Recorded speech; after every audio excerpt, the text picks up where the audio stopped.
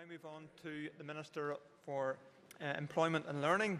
And again, we start with topical questions, and I call George Robinson. Thank you, Mr Deputy Speaker. Mr Deputy Speaker, can the Minister state whether he will fully fund the BA Commercial Pilot Training Degree for Northern Ireland students, which was a situation with a constituent of mine recently?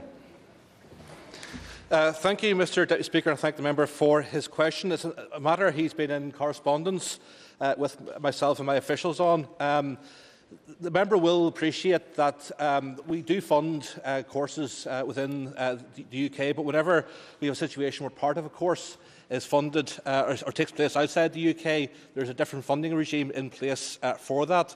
The overall student support settlement, as agreed by the Executive, is now in place through to 2015, though we can, of course, look at changes thereafter in that regard. I call George Robinson. Thank you, Mr Deputy Speaker.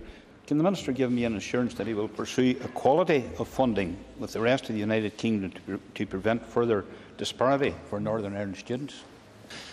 Again, what I would say to the member is that there are a number of areas where there are disparities between the student support regime as applies in Northern Ireland and in other parts of the UK. But perhaps the biggest disparity is the fact that we've actually frozen tuition fees at £3,500, whereas in other parts they've gone for fees up to £9,000. So there is a fixed amount of money available to us as an executive, and choices have to be made in that regard between what we can do in terms of some of the other elements of student support. Of course, we can look at all of these issues in the future, and in the context where more resources are available to us, then we can actually drive out more and more of the anomalies that do exist. I call Barry Michael Duff. Can I ask the Minister about his recent skills mission to the United States of America? I understand that he met companies in New York, Washington and Chicago, but could the Minister maybe detail what support is available for companies which choose to invest here from his department as distinct from DETI? I thank the member for his question, and it's a very appropriate question to be asking. Though I would stress we're discussing assured skills later on under the formal questions. But in essence, my department does work in conjunction with Invest Northern Ireland, and we have a very good relationship. More and more of the investments that are coming into Northern Ireland are being attracted based upon the existing skills of our workforce and also our potential to invest further in skills. And that's why we have the Assured Skills programme. So a core part of our trip to the United States was talking to some of our existing investors to make sure that things are going well for them, and also talking to potential future investors into Northern Ireland and showing to them the very bespoke approach that we have to investing in skills, which is something that does give Northern Ireland a major competitive advantage in terms of attracting investment at present. I call Barry Michael Duff. Can I ask the Minister, following on from the US mission, are any follow-ups or further visits of that nature planned, maybe perhaps to other countries? Well, at this stage, there are no formal trips that are diaried at present, though, of course, I do anticipate that there would be some follow-up missions, whether it's to the United States or to other parts of the world, to further showcase our skills. There were a large number of leads that we did uncover in our trip to the United States, not just in terms of engagement with companies, but also with government. And it is fair to say that the United States government in particular remains very keen to assist Northern Ireland, and it's not just in terms of the political process, but also economically. And there are opportunities, not just in terms of company support, but also in terms of exchanges relating to individuals, where they can focus more on their skills in terms of experiencing different types of business environments. I call Stephen Agnew. Thank you, Mr Deputy Speaker. Could I ask the Minister to provide any detail he can on the recently announced theatre as part of the Cirque College in Bangor? Well, I'm happy to do so. I mean, this was something that was taken forward by my department, so it's something we've been very closely involved with. Members will recall that this was something that was mooted during the last Assembly, but for various reasons, my predecessors in the department decided that they didn't have the resources to take the matter forward. We have revisited the situation and identified the capital resources available for it. And I am very pleased to say that we have been able to make this important investment, which is good not just for Bangor and the wider Circ catchment area, but also for all of Northern Ireland. We are investing in the future of our economy, particularly in the creative industries, and we all know that is an important growth sector. But it's also hopefully of benefit to the town of Bangor as well, because they have been looking for a theatre for many years, and as part of this development there will be a 350-seat theatre available. And while it is formally part of Circ and there primarily for the use of students, the college will be making it available for the use of the community. I call Stephen Agnew. Thank you, Mr Deputy Speaker, and I thank the Minister for his answer and indeed welcome the investment in Bangor, specifically in a theatre which, as he mentioned, has been long required. Can I ask what engagement did happen with other community groups to ensure that they can make use to it and it isn't solely a Circ facility but a benefit to the wider community and meets the community specification? Again, that's a useful issue to explore. This is something that is going to be taken forward over the coming months. First of all, this is something we expect to be delivered in a fairly short time frame, and there is a prospect of construction beginning early in 2014, and we hope this will be open during 2015. As I stressed, it is open for commercial bookings via the college, and the precise details of how that will operate will need to be taken forward by the college themselves. But discussions are also taking place with North Down Borough Council, who have responsibilities in terms of the development of the arts scene in that community, and it is for them to come to an arrangement with the college as to how they could best support and facilitate the subsidising some of the more community-based organisations accessing the theatre facilities. We would stress that those are dedicated theatre facilities, and there will be of proper standard, and it should be a very lucrative venue for a whole range of different types of organisations and drama groups in particular.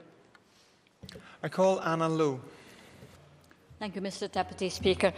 Can I ask the Minister if he could provide us with an update on his plans to review careers? I thank the member for her question. The careers policy is something that's held jointly between my own department and the Department of Education. Both John O'Dowd and myself are committed to a major review of careers in 2014. At present, the Committee for Employment and Learning are finalising their own review of careers policy, and we very much look forward to receiving that report. In the past, we have systematically gone through the recommendations that have been made by the committee in relation to other reports, and no doubt we will wish to do the same with the forthcoming report. I call Anna Lowe. Sorry. I thank the Minister for his reply. Can I ask the Minister what he believes will be his main themes for this review? Well, I think it's fair to say that almost every time you have a deep conversation with the business community and indeed others around economic policy and skills, it more or less all the time goes back to the issue of careers as the foundation stone on which a good economy is built. I think one of the key outcomes that we'll want to see is ensuring that careers advice is much more in tune with accurate labour market information. And while it is always for the individual to make their own decisions around their future, those choices should really be informed by the best information as to where emerging prospects do lie within the economy, so that people are fully aware of the opportunities that are available to them. In preparation for that, we are taking a number of different actions, and maybe take this opportunity to highlight the fact that we're placing our current careers advisors in the industry at present. So we're encouraging companies to offer placements to our careers advisors so they can actually spend some time with the companies and fully understand how they work, and indeed the opportunities that will be there for not just young people, but everyone in the future. And this is a good example as to how the public sector is working with business to ensure we're actually properly planning ahead for the future needs of the economy. I call Paula Bradley. Thank you, Mr Deputy Speaker. My topical question is also on the career strategy. And I just want to ask the Minister, does he believe that it's appropriate that careers guidance is steered in the direction that he talked about based on the need of the employment market? Again, I thank the member for a question that shows that careers are always something that's very topical, and that members' interest is very welcome in that regard. And I think, to answer her question, I think we do need to strike the appropriate balance in that regard. We do need to respect that ultimately people will make their own decisions for themselves. They have that autonomy, and it's not for us to direct people. But that said, it's important that we do encourage people by illustrating to them where the opportunities do lie. And whether we're talking about the programme for government or the economic strategy, or indeed my own department's skills strategy, we have clearly set out where we expect our economy to grow in future years. We know the sectors that are set to expand, and those would include, for example, ICT, engineering, agri-food, the creative industries. So there's a wealth of opportunities out there for young people, and it's often a source of frustration whenever we have skill shortages or skill mismatches.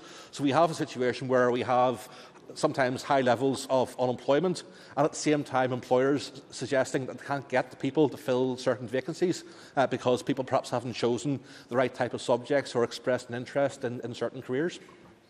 I call Paula Bradley for supplementary. Thank you, Mr Deputy Speaker, and I thank the Minister for a very detailed answer. And I suppose just to follow on from that, if you could maybe just expand a little on how we make this more relevant to the needs of industry in general. Well, I think it's one where industry themselves need to work much more with the career service and whatever future models we have in place to illustrate their needs. And I think the example we have of placing the careers advisors with placements in the industry is a very good way of really copper fastening that type of cooperation. But ultimately, what we're doing in careers has to be about servicing the economy, and that means servicing the needs of individual businesses and other organisations. I call Robin Newton. Thank you, Mr Deputy Speaker. The Minister will be aware of the topical debate around the minimum wage versus the living wage as is today. Could the Minister confirm how many companies in Northern Ireland being aided by his department are paying the living wage?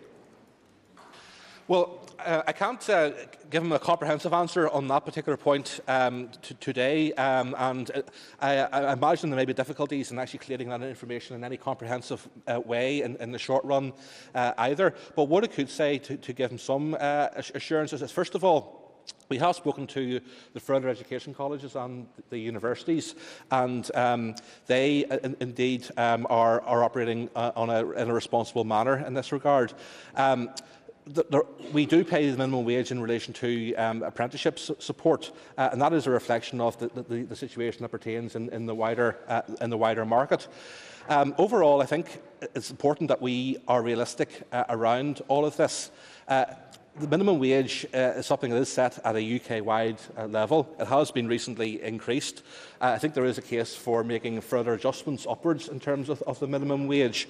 In terms of the living wage itself, if we were to come in and to argue for artificially setting a wage level much in excess of where the appropriate level would be for the national minimum wage, there could be unforeseen circumstances where we're actually denying opportunities for employment, or indeed for actually creating opportunities for skills and work experience or apprenticeship opportunities. So it's something we do need to take a very rounded, a balanced approach to. But obviously it's not something that's simply a matter for this Assembly, it's a matter to be addressed at the UK level too.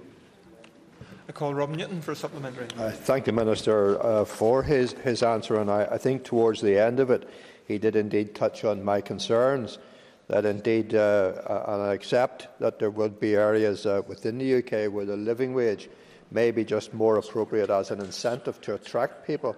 And isn't it possible that in that attraction that we would indeed start to lose those skilled employees that we have and who are perhaps on a minimum wage, are better quality candidates and be attracted towards the living wage? Again, I would just reinforce with the member, it is something we do need to look very carefully at, and there will be different contexts in different parts of the UK, and clearly there are pressures, particularly in London and the South East, in terms of the cost of living relative to what people are earning, that are not quite as acute in Northern Ireland. But in saying that, I by no means diminish the very challenging circumstances that people who are on the minimum wage often find themselves in. But it is important that we do have a focus on trying to create job opportunities for people and also training opportunities for people as well. But where I think our ultimate focus has to be as an executive is in creating job opportunities and also growing and transforming our economy. And as we move up the productivity charts, we will see wage levels being driven up as well. The more we invest in skills, the more we will also drive up the average pay that pertains in our economy. So there are different ways in which we can actually drive up wages that are different from actually artificially setting a wage floor. And that is the end of our period of topical questions.